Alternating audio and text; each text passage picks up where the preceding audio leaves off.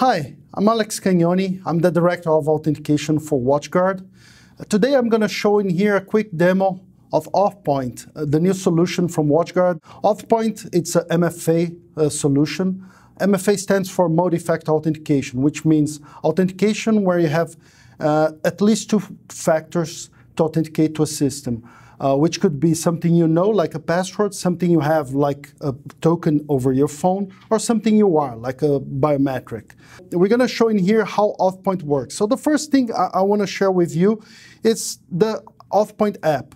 So AuthPoint works using an app that's downloaded from the stores, and you can activate your tokens directly into this app. So if you've seen here in my screen, I have a few tokens already activated in my app, and I have also third-party tokens. I can actually add my Google, Facebook tokens as well to this app.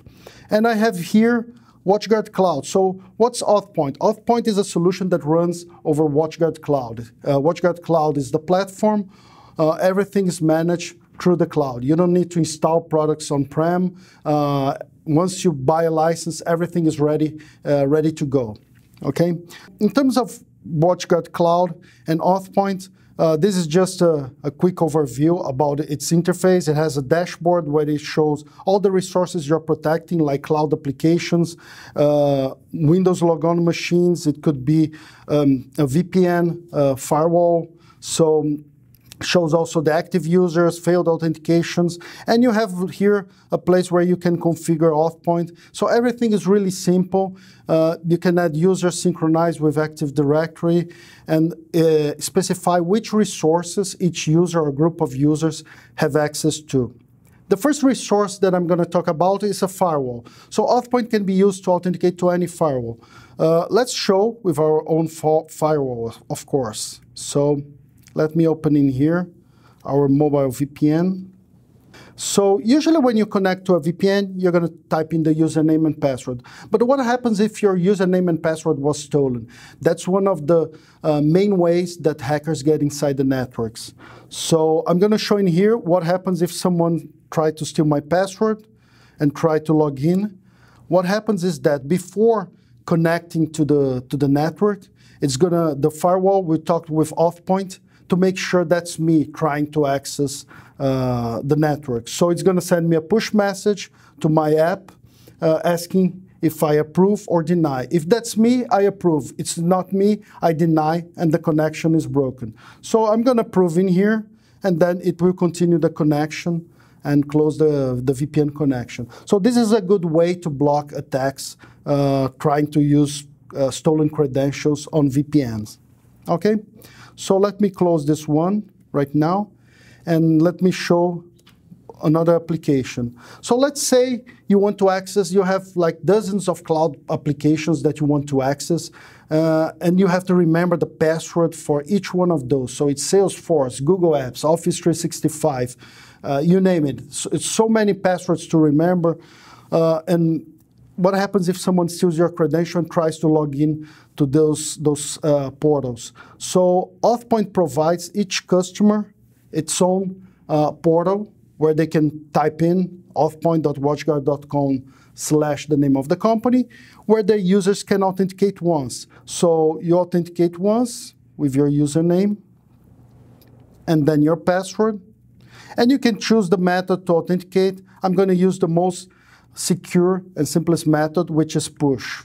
So using push, I receive here again a notification over my phone saying that someone's trying to log in at the particular time. The browser, the origin is from Seattle, Washington. It gives information where someone's trying to connect from, so you have more context. And then you can approve or deny. If you approve, that's all you have to do in order to get access to the portal where you have all your cloud applications.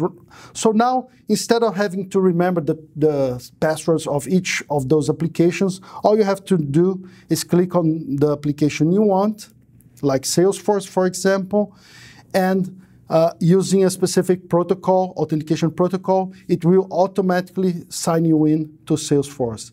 So without having to re-authenticate, without having to remember all of those passwords. So this is the second application, logging in with MFA to cloud applications. The third one that I wanted to show is the Windows logon. So what happens if someone steals your computer and they know your username and password? So we can use the token also to protect the Windows logon. Let me show you how it works. So if I log the computer, I have here the option to log in using a QR code or push technology. The push technology, again, is the easiest one. If you have internet connection, if you have data connection over your phone, you can always authenticate using push. So all you have to do is click on a button, you receive a push request showing that someone's trying to log into the computer, which computer that is, and then I approve with my phone.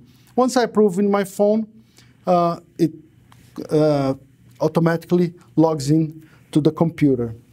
Okay? So one more thing I wanted to show you in here is that you can protect the applications using PIN.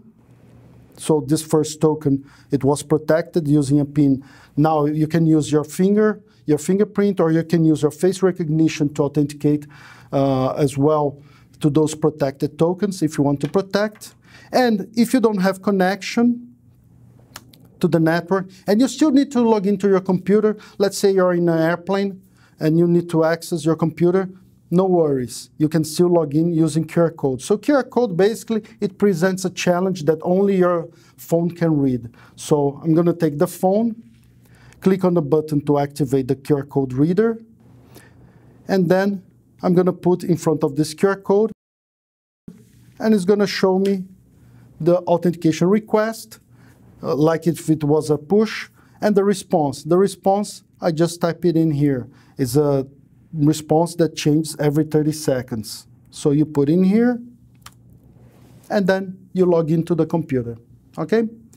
So thank you very much for watching this demo. If you have any questions, please reach me out. Okay? Thank you.